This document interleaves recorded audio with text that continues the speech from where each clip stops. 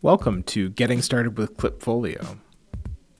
Today's lesson, building a dashboard. In previous lessons, we've learned about creating clips. A dashboard is a collection meant to display those clips. To get started, we're going to click the plus sign next to dashboards in the side nav bar.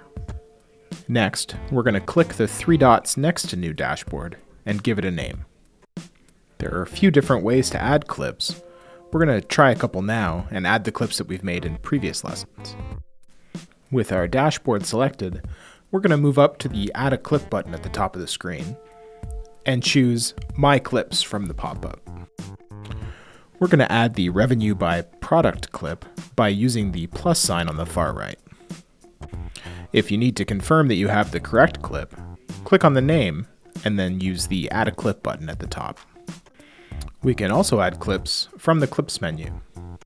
We can add the Google Analytics by Device type clip by checking the selection box on the left and then clicking Add to Dashboard.